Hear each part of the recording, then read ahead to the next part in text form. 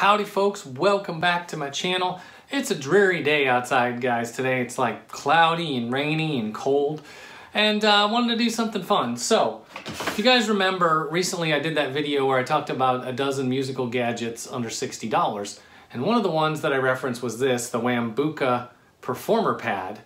And one of my subscribers, Maria Kalfadepal, and I'm going to call her out because I love her channel. I'll put her link in the description. If you've never seen it, go out there and check it out.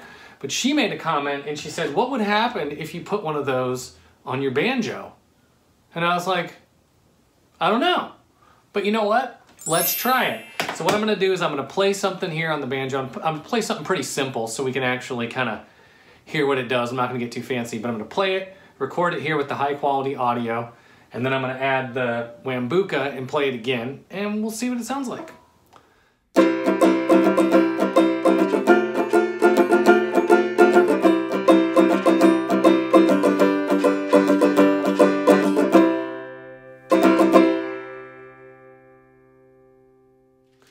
And now we will put the Wambooka on. So you can see it's got this kind of cellophane on both sides. We'll go ahead and take that off. These things are very sticky. You'll notice that immediately if you get one of these. Like, it already doesn't want to come off my finger.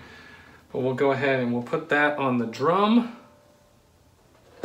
right there. And we'll wrap that around the rim. And there we go. The Wambooka is on the banjo.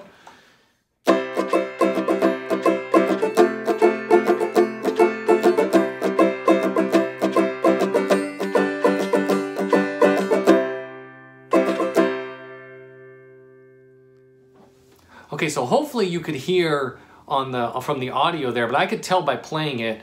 Number one, the banjo was quieter with the Wambooka on it, but number two, it seemed to have less like clangy overtones, like it just kind of knocked that down a bit. Now, that's a mixed bag because the clangy overtones are some of the character of the banjo, right? A lot of people will play different banjos and they'll pick the one that's the clangiest and whatever, because that's kind of what they like. So if that's what you're after, it's gonna, you know, squash those overtones and you're not gonna like it.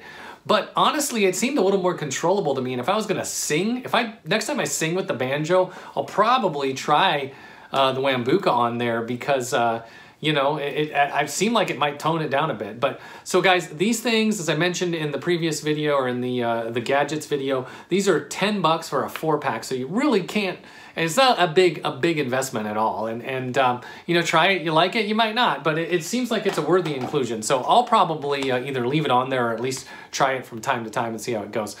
Guys, if you like what I do on this channel, why don't you go ahead and hit that subscribe button below. You know, one of my subscribers contributed today's video, and if you have suggestions, go ahead and comment. And you know, a lot of the videos that I've done have come from subscribers, you know, suggestions on some of these videos. So feel free to leave a comment, hit that like button, whatever it is, and I will see you in the next video.